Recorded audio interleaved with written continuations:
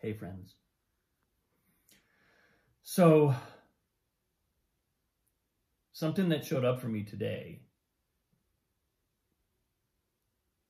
is I was reading about, I forget what paper, it might have been the New York Times. They're talking about the war in Ukraine and the potential forever war. It's a word I expect to see that on the title, underneath the title of a Marvel movie, rather than in the newspaper. Certainly how I prefer to see it. But, and I didn't even read the article. I try not to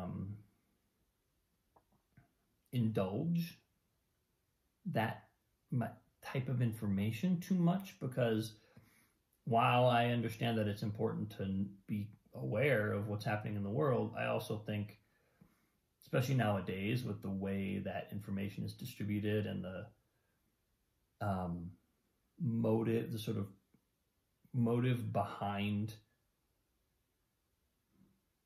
the ways that information is construed, we really don't do ourselves any favors by seeking out or by indulging in those dark fantasies.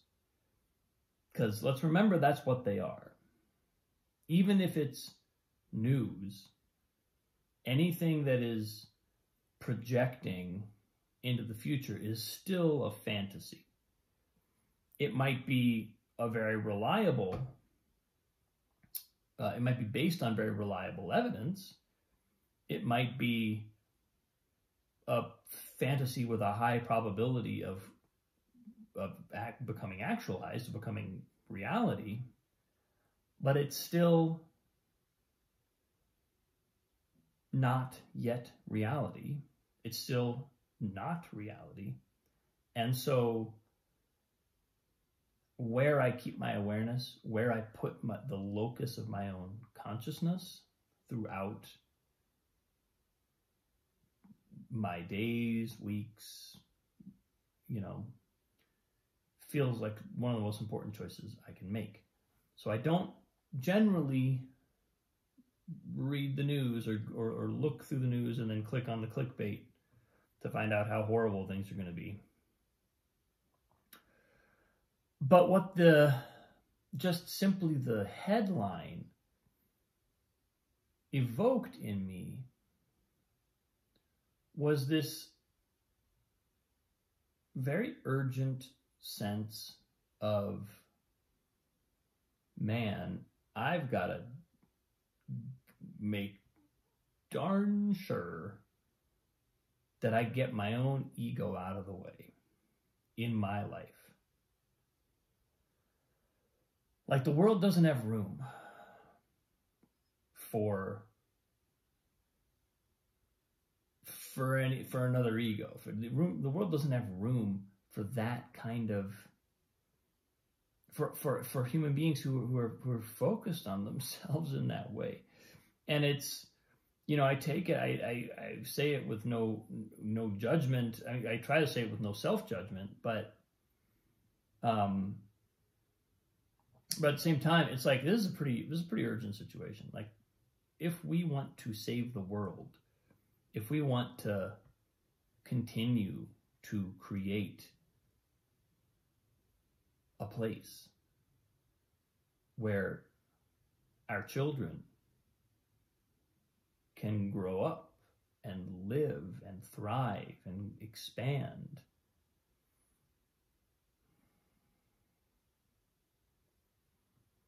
there's some pretty heavy lifting to be done.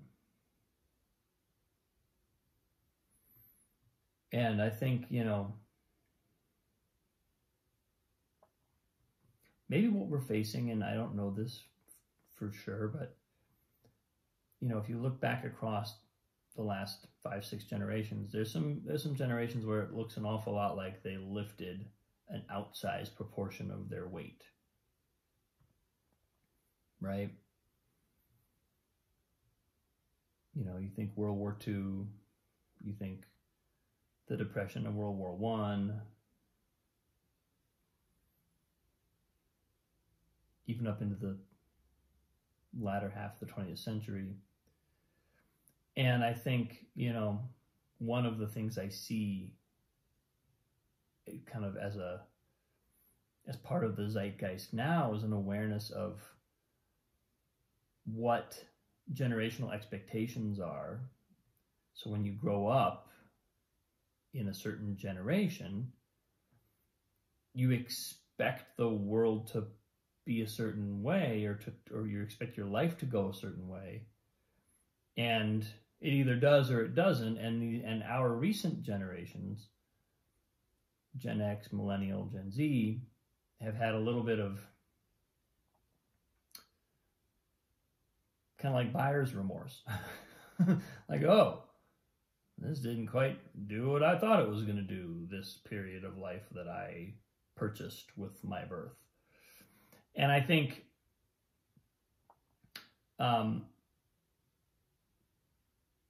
there's, first of all, story's not over yet. But second of all, I think we may be coming into a period where we are looking at a similar level of lifting, a similar level of work required. Because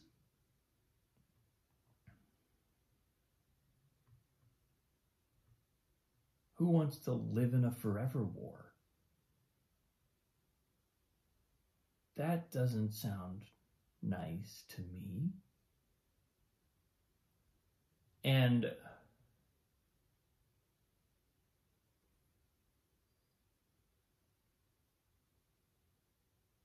I think, there are reflections. What I'm amazed by is that there are, when I read about or hear about the way that someone like Vladimir Putin is conducting himself, and what the motivations seem to be, where he seems to be wanting to head, it's unfathomable to me that there's a belief there that that's what's best for anybody, his own people or anybody else. There's no part, I can't fathom that that's what he truly thinks, that this is for the best. All I see is an ego who doesn't want to be wrong, who doesn't want to be inferior, who doesn't want to concede. And I can see that in myself. I don't have to look to a global statesman or a dictator to see those foibles.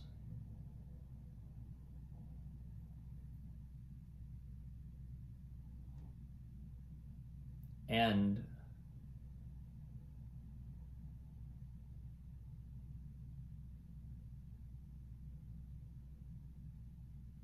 there's just no room for him. There's just no room on the earth for that. Not if we want it to be a place where we can truly create the expansion of consciousness, which is the destiny, the ultimate purpose of human life. Check out my post from yesterday, I think, when I talked about that. But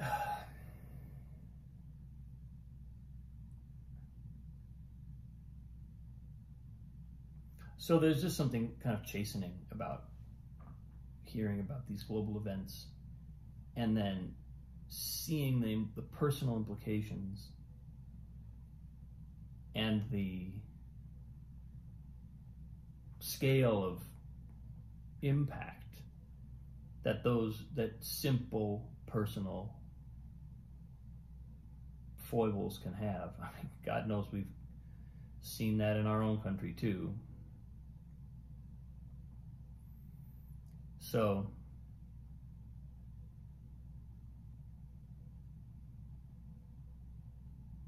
And there's a power that I feel immediately as soon as I just take the mental step of stepping into the conviction of letting go of that and rendering myself to a higher purpose. Immediately I become empowered. It's like I had rocket fuel in me all the time, all the while, and I suddenly uncorked it. So, and I think there's some very specific, concrete ways that this is showing up in my life right now. But I think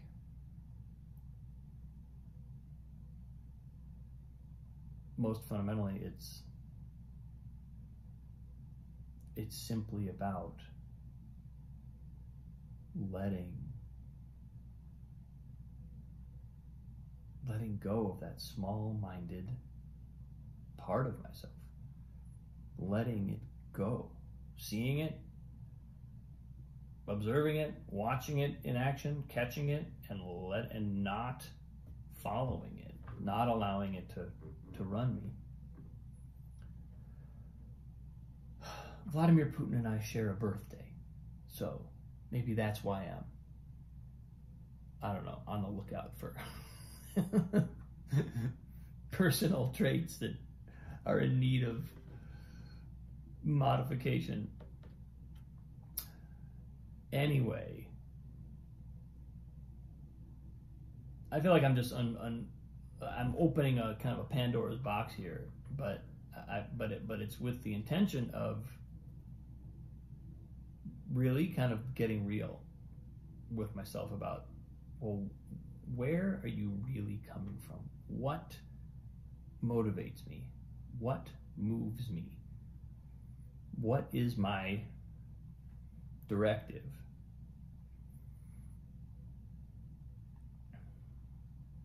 Because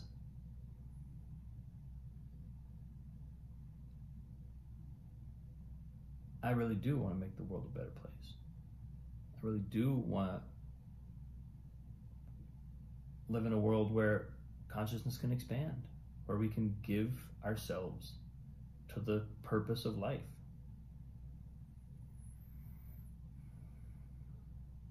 But I can only genuinely work towards that if I'm truly